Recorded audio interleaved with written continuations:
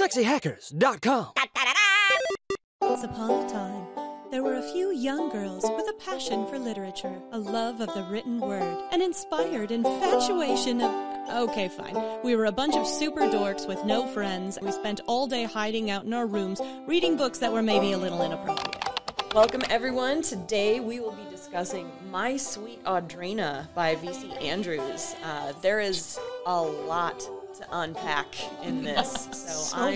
All right. Well, I am super excited to dive into this book. So Mandy's going to be taking us through our first section of the plot. There is, again, a lot to unpack in this book. So we're going to work through it chunk by chunk to make sure we don't get lost along the way. And it is easy to get lost. It is. Yeah. There's so much. And before we dive into that, I just want to take a second to thank SexyHackers.com for this awesome space and providing us with this amazing studio here today that we can record this podcast and supporting our silly want of wanting to relive these things from our childhood. Or live them for the first time. Yeah, I think most of us are living them for the first time with this book. Yeah. So bringing up Mandy's childhood pain and bringing it all into our lives. That's exciting. Awesome. All right, so let's dive on into the first section of the plot of My Sweet Audrina. Sure. And just before I start, would you like to help me with the content warning here, Sarah? Yes, let's have a content warning because this book is a wild ride. So My Sweet Audrina deals with a lot of themes about manipulation and abuse, physical, psychological, sexual abuse. It is, like we said before, not a happy book. So definitely there's some heavy themes that we're going to be diving into. So Thank you, Sarah. Forewarning. You're much more eloquent than I am at this. Crazy shit. Sarah's our resident grown-up, I think. Yes. Which came about when I, the first time I thought about your job, I was like, oh, everybody, I was thinking about this today of like everyone here has pretty grown-up jobs, but I was like, Sarah works for the city. Like no official title that I know of. I'm sure you have one. I just don't know secret. it. Yeah, but it's I do have an official title. But it's so formal sounding. You work for the city. I'm a civil servant. Yeah. She always lets me know what bridges are out. Yes, I do. I always keep everyone updated on like where is there a big paving project to avoid. Thank you. Excellent. All right, let's dive on in. Okay. So, My Sweet Audrina, I would say they never give an explicit time period, but I'm going to take a shot in the dark and say the 60s. I did read it 60s, 70s. Okay. Yeah, and then the Lifetime movie, it looked like they were like firmly early 70s. They have no idea. No timeline at all. All over the place. We're going to have some opinions about that later. When we get to that. I watched 15 minutes of it, so. I've seen it twice. This is done in first person. Audrina, I would say, fits the trope of the unreliable narrator. Just to the extreme. I blame her dad. Yeah. They live in a gingerbread Victorian in Virginia, I believe, and it's her father, her mother, her aunt, and her cousin Vera, and Vera is presented to the world as Audrina's sister because the aunt had her out of wedlock and they want to shield her from the shame. More on that later because I'm also putting cousin in quotation marks. Heavily in They're quotes. all about the shame. They are. Audrina has a hard time with concepts of the passage of time, with her memory, and you find out it's because, one, her parents do not keep newspapers anywhere near her. There are a lot of clocks in the house, and they're all set at different times. And no one talks about their age, but for all intents and purposes, she is 7. Now, she is not the first Audrina. She actually shares her name with her sister, who died 9 years before, mysteriously in the woods after, and I quote, some boys spoiled her in some indescribable way. Yuck. Yuck. Yes. So here, Spoiled. and according to her father, Damien, this daughter was the bee's knees, so special. She made everyone feel like they were the greatest person on earth. Made him feel like he was the Made greatest him person feel on like earth. he was the greatest person on earth, as I believe her mother or her aunt clears up that the only gift the first Audrina had was completely taking everything Damien said at face value. Anyway, he wants his daughter, the second and worst Audrina, to catch the gifts. And catching the gifts involves being brought into her dead sister's room, which is kept like a mausoleum. And there's a rocking chair, and she's made to sit in the rocking chair alone and try to get the memories. But every time Audrina's in this rocking chair, she gets flashes to the day that her sister died in that very, very, very traumatic way. And she doesn't understand why. To the reader, it becomes very clear why, but she doesn't understand, and it's kind of a frustrating read. Because I think everyone yeah. figures it out way Yeah, before she does. Audrina doesn't grasp things at all, ever. At all. She's not very smart. Yeah. No, which is not her fault, poor Audrina. But it is definitely, it's a little rough to read of like, come on, girlfriend, get it.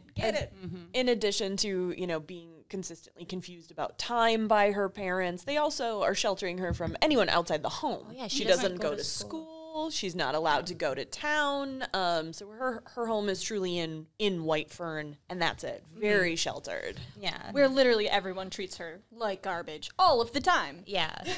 And her cousin sister, Vera, Sister/cousin. sister/cousin/sister, Vera is allowed to go to school. Damien has the only car.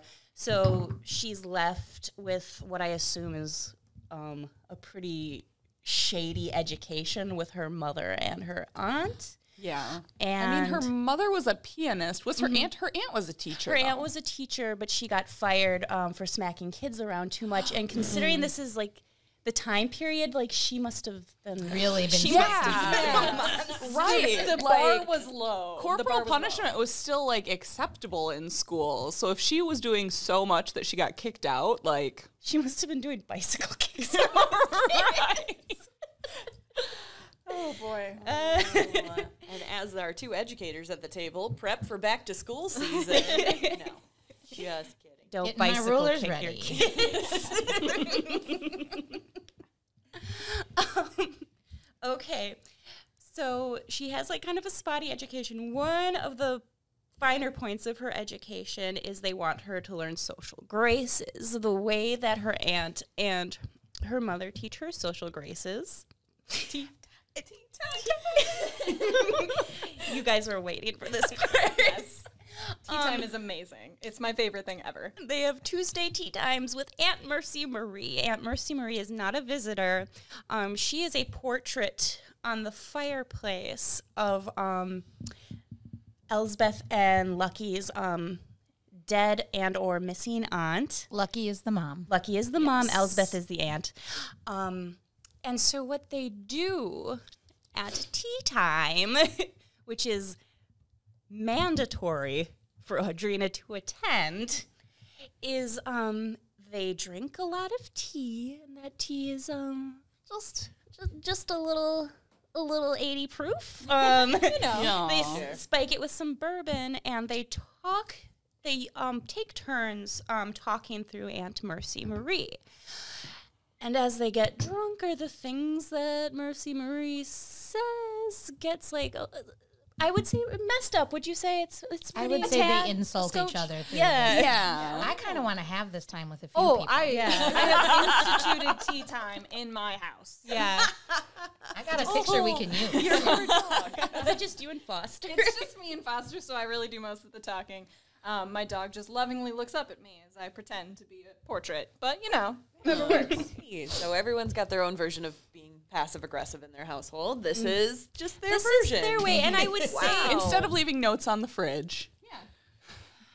like I would say, like it would be like a healthy way for them if they weren't dragging a 7-year-old girl into it and forcing her to sit down as they drag out their messy romantic pasts with one another. I loved the most succinct and like accurate thing that Audrina says, I think, in the entire book is when she gets everybody all riled up during tea time and like kind of ruins it. And her reaction is like, well, I guess I'm not fit for social situations. Yeah, no kidding, Audrina. Like, no kidding. Hashtag it me. And what exactly is the point of getting her prepared for social graces if they're not ever going to let her leave the house? Right? Yes. What was this training for? But I think it's like, because it said Damien likes to have like a lot of parties because it makes him feel very important and very good about himself. And like eventually, maybe when she's old enough, they're going to trot her out for these parties. Okay. And her magic hair. with her magic That's right. chameleon prism hair, which is dirty blonde. Yeah, it's like I don't know. white, brown, red, some black, I think. I'm like, you're just describing dirty blonde. It's okay. Like, that's not magical. No. It's pretty standard. Girl's got highlights. It's fine. Yeah. And Vera's apricot hair. Yes. That's a little bit magic. Yes, her but sister not Yeah, quite that's as definitely more magic. magic than Hint, hint. Audrina's. I mean, come on. Yeah.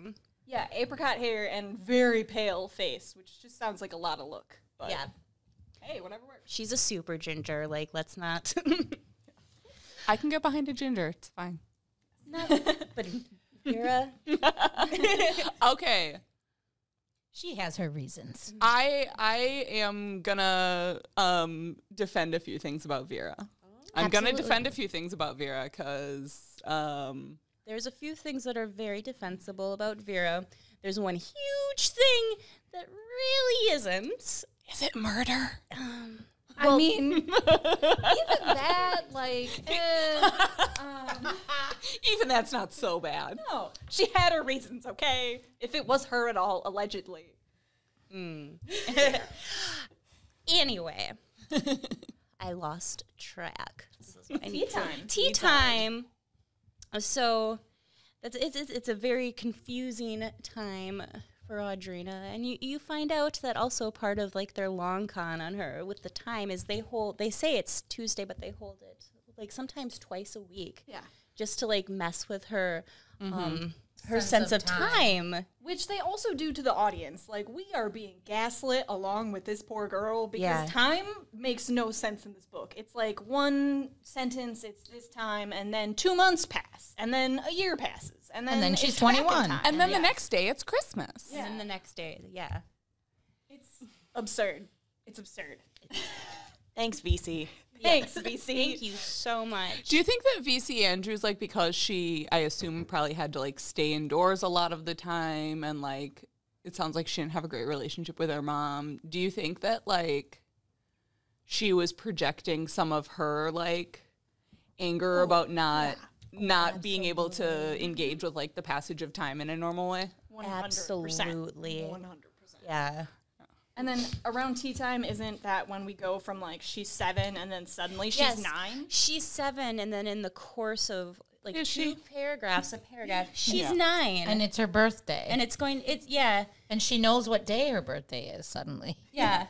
Her birthday is September 9th, which is mysteriously the same day as the first Audrina's birthday. Dun. And also the same day that the first Audrina died. What? All of this is a coincidence, clearly. Which you miss a lot of those details if you're just listening to this on Audible, like on your train rides back and forth to work, and you kind of miss some parts. So no, it was not obvious to all of us at this end of the table. Speak for yourself, Because it was just sort of happening in the background, and then they would say things. There's some weird shit that comes out of this author's mouth. So it was Some? just, some. So it's just playing in my ears while I'm like commuting to work and like looking up and blushing. Like, I'm sorry.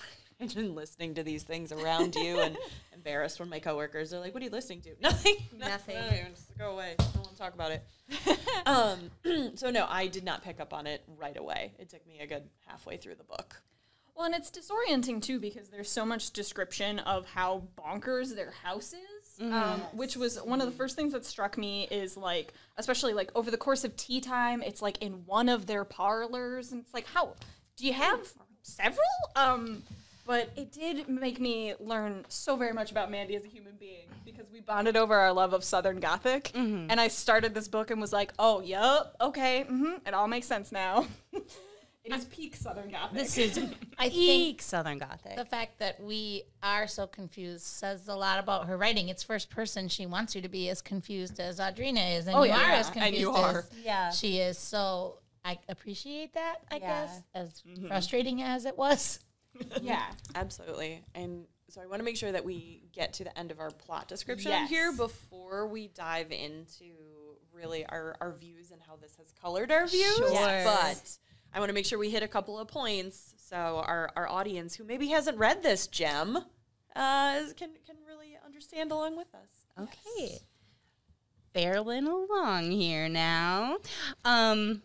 So tea time, and then you find along the way you find out they have a neighbor. His name is Arden Lowe. Vera claims that he is very, very much in love with her. Yeah, he sucks. He I'm saying it now. I'm saying it early. Arden sucks, okay? and Audrina goes into the woods to meet him and takes some time to admire his 12-year-old physique as he works in the garden. She is either 7 or 9 at this point. Yeah. Which be kind clear, of made she me is- feel like she was, like, reading the book the first time, I was like, that doesn't sound like a 9-year-old. To be clear, she is forbidden from going into the woods. Oh, yes. She is breaking the law of the house. So she makes friends with Arden, and then you find out that her mother is pregnant What? with a baby she should not be having, because you later find out she has a heart condition, which explains at the beginning of the book they say she only likes to cook and read books on the Chez Lounge. And relate. Yeah. But I have a heart condition too. It makes me lay on a couch and Totally. do nothing all day and just read. I've had a heart condition all summer. So Damien's very excited. He's about the only one who's super excited about this baby. Because he doesn't care about his wife's health. Doesn't care about his wife's health, and he says, and I quote, "God owes us a boy this time." Woof. Yes. Lucky and Elsbeth continue with Tuesday tea times. She does not really cut the booze out of the tea. And then we get to a point where Damien wants to have this gigantic party. And he's doing this because he thinks it'll cheer Lucky up because she's very depressed and tired and sick. So he says, his idea is like, I know what will cheer you up.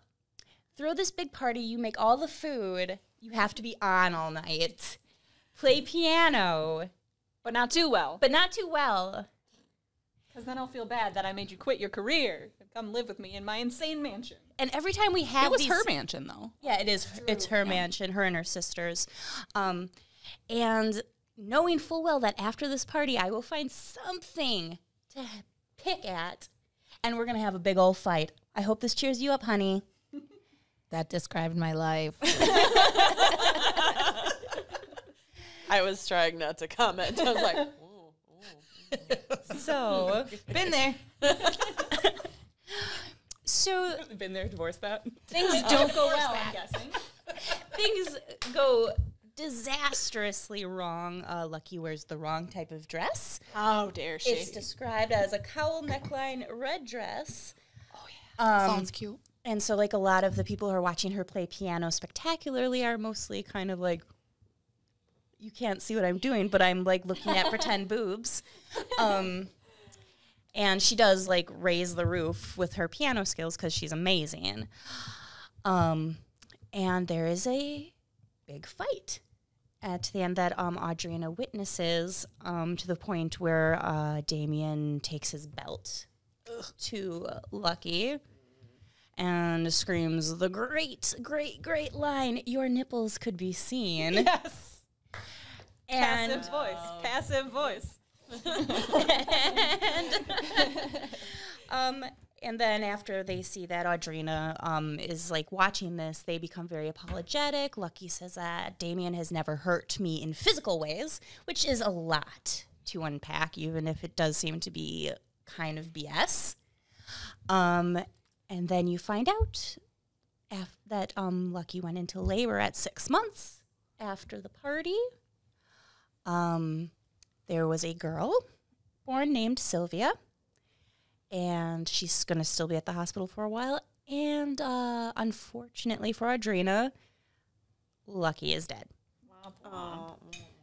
And then we get the great scene of Vera crawling into her bed to tell her what is going down with her mom's body in the morgue, which is super cool of her to do to her brainwashed young sister cousin. Oh, yikes. Yeah. Yikes. I don't remember.